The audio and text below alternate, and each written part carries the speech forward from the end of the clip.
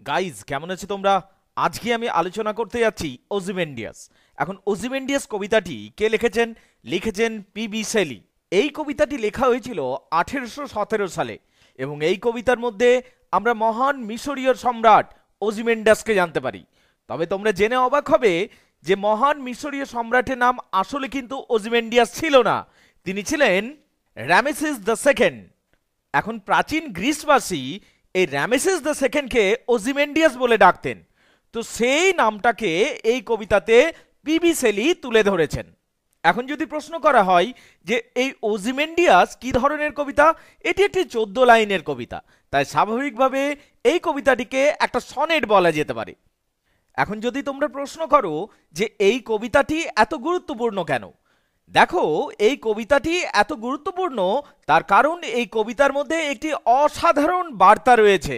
এই কবিতা আমাদের শেখায় যে কোনো সাম্রাজ্য, কোনো সম্রাট, কোনো জিনিসই সবসময় ক্ষমতাশালী থাকতে পারে না, একটা সময়ে তা কিন্তু ধরাশায়ী হবেই। এই ওজিমেন্ডিয়াস কবিতার মধ্যে সেই চিন্তাধারা এবং সেই বার্তাই পরিবেশিত হয়েছে। তোমাদের মধ্যে অনেকেই আছে যাদের মাথাতে প্রশ্ন আসতে পারে যে এই কবিতা কিভাবে লেখা হয়েছে, অর্থাৎ কি প্রাসঙ্গিকতায় এই কবিতা লেখা হলো। আসলে এটার পিছনে একটি ব্যক্তিগত ঘটনা রয়েছে কবি পিবি শেলির। 1817 সালে রোমান্টিক কবি পিবি শেলি বন্ধু হোরাস স্মিথের সাথে একটা বন্ধুত্বপূর্ণ প্রতিযোগিতা করেন। এই প্রতিযোগিতার আলোচ্য বিষয়ই ছিল ওজামেন্ডাস। তার কারণ সেই সময়ে এই ওজামেন্ডাসকে কেন্দ্র করে বিভিন্ন ঐতিহাসিক তথ্য উঠে আসছিল। এই প্রসঙ্গে পিবি শেলি এবং হোরাস স্মিথ দুইজনেই কবিতা লেখেন ওজামেন্ডাসকে কেন্দ্র করে। এই ওজামেন্ডিয়াস কবিতাটি রচিত হয়েছিল 1817 সালে, কিন্তু প্রকাশিত হয়েছিল 1818 সালে দ্য এক্সামিনারে। কিন্তু যে বইয়েতে এই কবিতাটি সর্বপ্রথম প্রকাশিত হয়েছিল সেই বইটির নাম হলো শেলিজ Rosalind and Helen, a modern এক্লগ with other poems 1819। এবার চলো ওজিমেন্ডিয়াস কবিতাটি পড়ে নেওয়া যাক এবং ভালোভাবে বুঝে নেওয়া যাক। তবে মূল কবিতাটি পড়ার আগে আমাদের এক ঝলকে জেনে নেওয়া উচিত যে এই ওজিমেন্ডিয়াস কে ছিলেন। এই ওজিমেন্ডিয়াস ছিলেন রামেসিস দ্য সেকেন্ড বা রামেসিস দ্য গ্রেট, মিশরের একজন দণ্ডপ্রতাপ সম্রাট ছিলেন, যিনি 13th সেঞ্চুরি বিসিতে দক্ষতার সাথে রাজ্য শাসন করেন এবং নিজের সাম্রাজ্যের পরিধি বিস্তার করেন। মাত্র 14 বছর বয়সে তিনি যুবরাজ হিসাবে ঘোষিত হয়েছিলেন। সেই যুগে মিশরের জলদস্যুদের উপদ্রব ছিল, তাই তিনি তার যুদ্ধ কৌশলে এবং সুনিপুণ দক্ষতার সাথে এই জলদস্যুদের সমূলে ধ্বংস করেন। এর পরবর্তী সময়ে তিনি নিজের সেনাবাহিনীকে উন্নত করার জন্য প্রায় 6000 রথের একটি সেনাবাহিনী বানান, যা সেই যুগে অজেয় শক্তি বলে পরিচিত ছিল। এর পরবর্তী সময়ে তিনি নিজের সাম্রাজ্য জুড়ে নিজ মন্দির এবং নিজ মূর্তি বানান, যার ধ্বংসস্তূপ আজও বর্তমান রয়েছে। এই মহান সম্রাটের 200 জন রানী এবং 100 জনেরও বেশি সন্তান ছিল। শেষ পর্যন্ত এই সম্রাট 90 বছর বয়সে বৃদ্ধাবস্থায় মারা যান। গাইজ চলো এবার কবিতাটা বুঝে নেওয়া যাক। কবিতার নাম হলো Ozymandias. I met a traveler from an ancient land. আমি মেট সাক্ষাৎ করেছিলাম, আ ট্রাভেলার একজন ভ্রমণকারীর সাথে, ফ্রম অ্যান এনসিয়ান ল্যান্ড যে এসেছিল একটা প্রাচীন ভূমি থেকে। এনসিয়ান ল্যান্ড মানে হলো প্রাচীন ভূমি, এখানে অ্যান্টিক ল্যান্ড হিসাবে বলা হয়েছে। অ্যান্টিক এবং এনসিয়েন্ট একই, অর্থাৎ প্রাচীন ভূমিকে বলা হচ্ছে। এখানে প্রাচীন ভূমি বলতে মিশরকে বলা হচ্ছে বা ইজিপ্টকে বলা হচ্ছে। তাহলে কি হলো? I met a traveller from an antique land, আমি সাক্ষাৎ করেছিলাম একজন ভ্রমণকারীর সাথে যে প্রাচীন ভূমি থেকে এসেছিল, অর্থাৎ মিশর থেকে এসেছিল। হু সেড যে বলল, two vast and ট্রাঙ্কলেস legs of stone stand in the desert.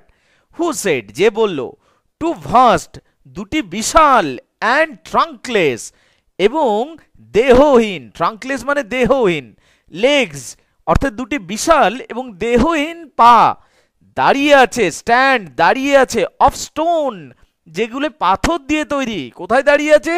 In the desert অর্থাৎ মরুভূমিতে। Near them on the sand, near them তাদের সামনে, নিয়ার মানে সামনে, দেম তাদে, এখানে তাদে বলতে কাদে বলা হচ্ছে? সেই ভাঙা পাগুলির সামনে।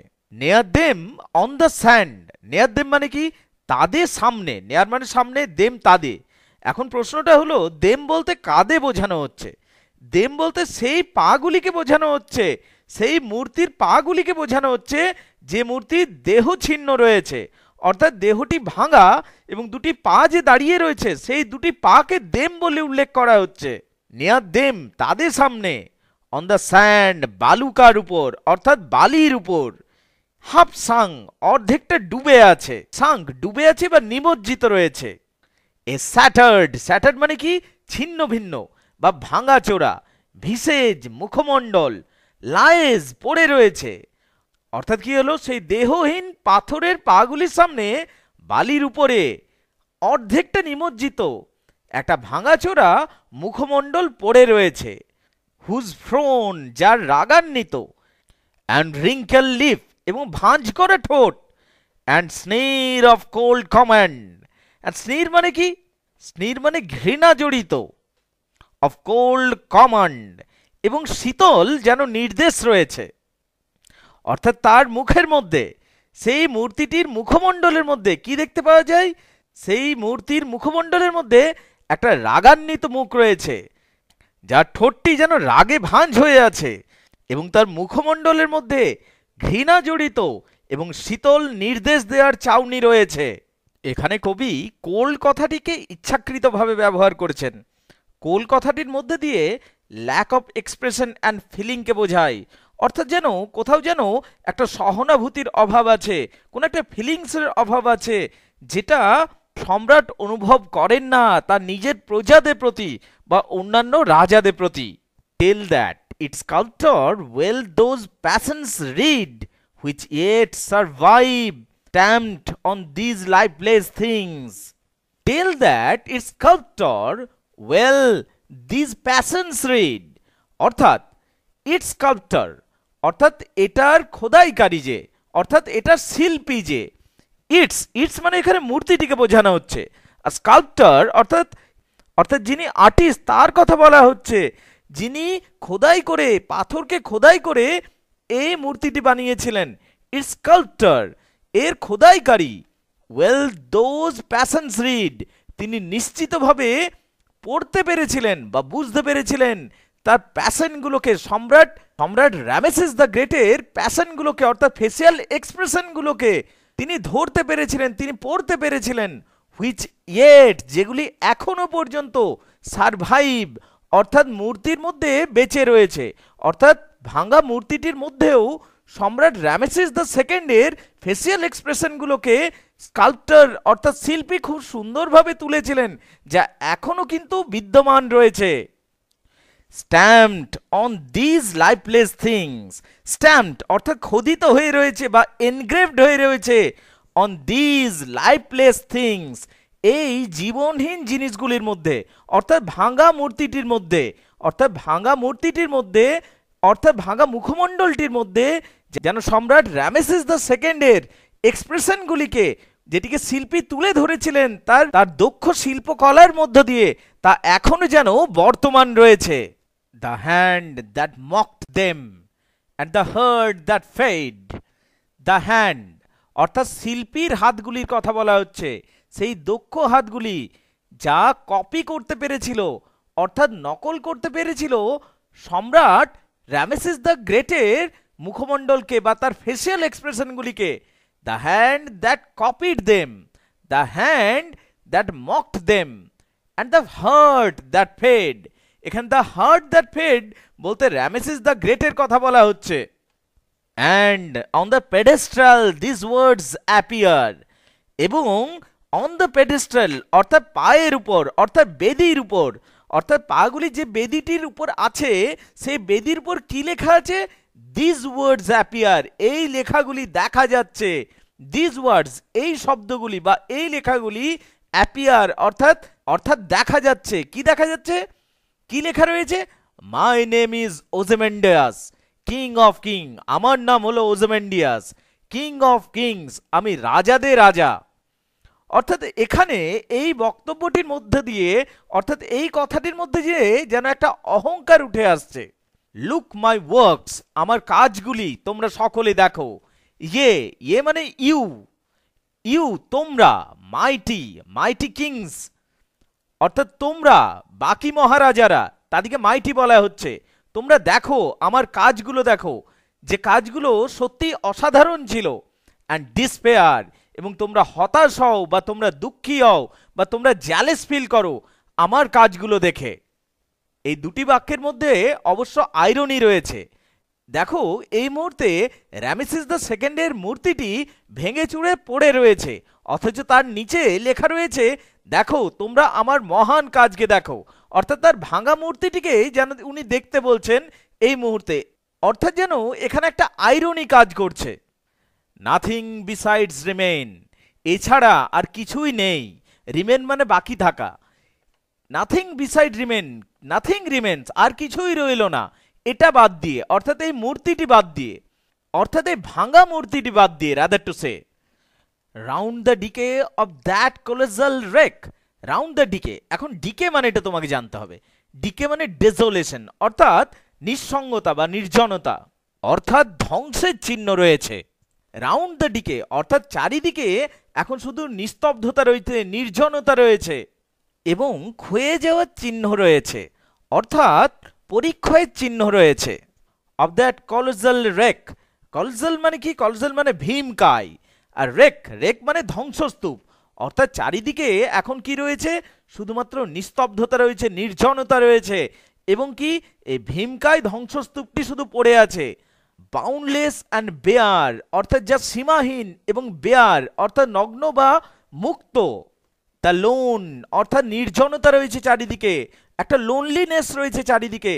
অ্যান্ড লিভ স্ট্যান্ড, এবং শুধু বালুকা রয়েছে, অর্থাৎ মরুভূমির বালিগুলি রয়েছে। স্ট্রেট, যা কিছু প্রসারিত হয়ে রয়েছে ফার অ্যাওয়ে, বহু দূর দূরান্ত পর্যন্ত। অর্থাৎ যে মূর্তি কোনো এক সময় অহংকারের চিহ্ন ছিল, সেই মূর্তি এখন ভেঙে চুরে পড়ে রয়েছে মরুভূমির মধ্যে, এবং তাকে দেখার পর্যন্ত লোক নেই। আশা করি গাইজ তোমরা সকলে কবিতা বুঝতে পেরেছো। তবে এই কবিতার বিভিন্ন বাক্যের মধ্যে বিভিন্ন ফিগার স্পিচ, রিথরিক প্রয়োগ করা হয়েছে। যেমন সিনিডকি প্রয়োগ করা হয়েছে, হাইপারবোল প্রয়োগ করা হয়েছে, আইরনি প্রয়োগ করা হয়েছে, অ্যালিটেরেশন প্রয়োগ করা হয়েছে, এবং তা খুব সুন্দরভাবে এবং এই কবিতাকে আরো বেশি অর্থবহ করে তুলেছে। যখন কবি বলছেন কিং অফ কিংস, এখানে আমরা হাইপারবোল দেখতে পাই। আবার যখন কবি বলছেন কলোসাল রেক, এখানে আমরা অক্সিমোরন দেখতে পাচ্ছি, তার কারণ কলোসাল মানে ভেরি গ্রেট এবং রেক মানে ডেস্ট্রয়েড। আবার যখন কবি বলছেন টু ভাস্ট অ্যান্ড ট্রাঙ্কলেস, বা কবি যখন বলছেন স্যান্ড স্ট্রেচ, বা কবি যখন বলছেন কোল্ড কমান্ড, বা কবি যখন বলছেন বা বাউন্ডলেস অ্যান্ড বেয়ার, অথবা লোন অ্যান্ড লেভেল, এই সমস্ত ক্ষেত্রে আমরা অ্যালিটারেশন দেখতে পাচ্ছি। আর সিনিডকের উদাহরণ হিসাবে বলা যেতেই পারে যে যখন কবি বলছেন দ্য হ্যান্ড দ্যাট মকড দেম, এখানে শুধুমাত্র শিল্পীর হাতকে বোঝানো হচ্ছে তা নয়, পুরো শিল্পীকেই তো বোঝানো হচ্ছে। এইভাবে যখন দ্য হার্ট দ্যাট ফেড বলছেন, তখন শুধুমাত্র সম্রাট ওজামান্ডাসের হৃদয়কে নয়, পুরো সম্রাট ওজামান্ডাসকেই বোঝানো হচ্ছে। আবার যদি আমরা আর্কিয়াকিউজ দেখতে যাই, তাহলে ইয়া শব্দটি দেখতে হবে। ইয়া মানে ইউ, যেটি একটা ওল্ড ইংলিশের প্রয়োগ হয়েছে, বা আর্কিয়াকিউজ প্রয়োগ হয়েছে, অর্থাৎ আজকে যা ব্যবহৃত হয় না। এইভাবে যদি সমস্ত দিক থেকে এই কবিতাটিকে বিচার করি, তাহলে এই কবিতাটি একটি অত্যন্তই উপভোগ্য কবিতা হয়ে উঠেছে আমাদের পাঠকগণের কাছে। আশা করি গাইজ আমি যেভাবে আলোচনা করলাম তা তোমাদের খুবই পছন্দ হয়েছে। তোমরা যদি আমার ব্যাখ্যাটিকে পছন্দ করেছো এবং আমার ভিডিওটাকে লাইক করছো, তাহলে তা লাইক করে জানাও এবং অবশ্যই কমেন্ট করো। আর হ্যাঁ, ভিডিওটিকে শেয়ার করতে ভুলো না কিন্তু। তাহলে গাইজ আজ এ পর্যন্ত থাকলো। ধন্যবাদ তোমাদের সকলকে।